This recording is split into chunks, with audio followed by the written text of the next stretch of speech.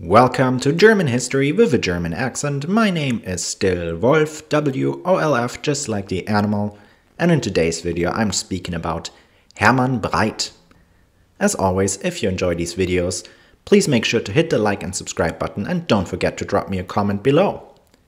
Hermann Albert Breith was born on May 7th, 1892 in Pirmasens, which is now located in southwest Germany.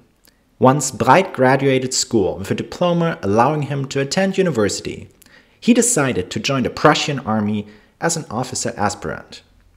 After he completed war school, Hermann Breith was promoted to the rank of lieutenant in the following year. This rank corresponds to the rank of second lieutenant in the US Army. With the outbreak of the First World War, Hermann Breith fought on the Western Theater, first in Lorraine, before he advanced with his units up to the Somme River in 1914, where the battles began to turn into trench warfare. His position as a leader of a machine gun company was interrupted by a transfer to become an adjutant in December of the same year.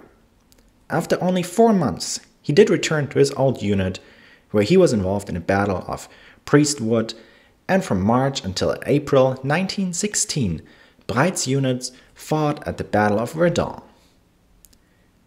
Due to the unit's heavy casualties, it was sent back to Germany to regenerate and reorganize before they were sent to the Eastern Theater in the year 1916. Here the unit was involved in the Lake Narok battle, where the Russian army unsuccessfully tried to regain the initiative against the German army. Afterwards, Hermann Breith was transferred back to the Western Theater, where he experienced the end of the First World War. For his achievements during the First World War, Breith was awarded both classes of the Iron Cross, the Hamburg Hanseatic Cross, as well as the House Order of Hohenzollern with swords. In the interwar period, Hermann Breith was kept on in the Reichswehr, and during the 1920s, he served in infantry staff positions before he was transferred into the motor vehicle departments of the Reichswehr. The motor vehicle departments were the roots of the secret developed armored units violating the Treaty of Versailles. In the 1930s, he took a position in the Reichswehr ministry as an expert for tank and anti-tank warfare before he received the command first of a department in a tank regiment, and in November 1938, he took over the command of Tank Regiment 36. With this regiment, Breith participated in the Poland campaign in the following year as part of the 4th Tank Division that advanced towards Warsaw.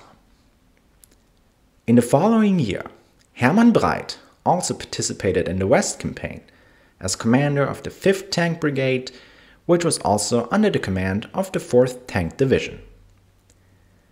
During a tank battle on May 15, 1940, where his brigade destroyed more than 30 French tanks, he was wounded and awarded the Knight's Cross of the Iron Cross.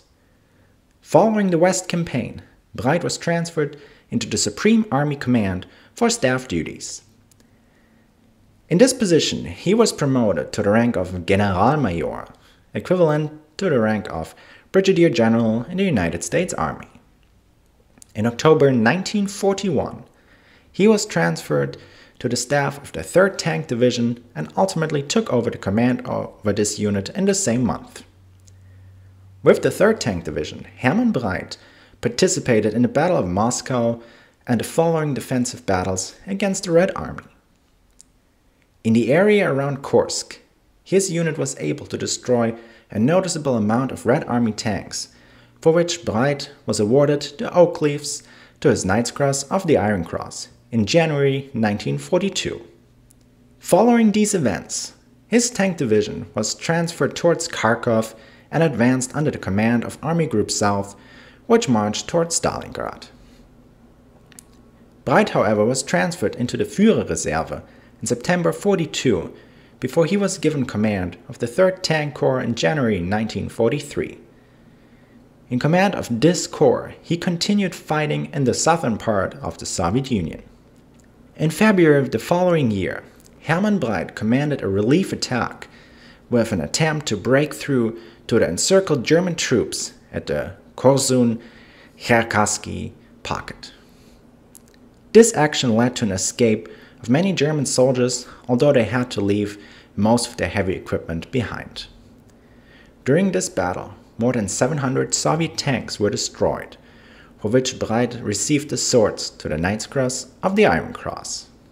In September 1944, Hermann Breith and his corps fought hard defensive battles in Hungary, including the Battle of Budapest.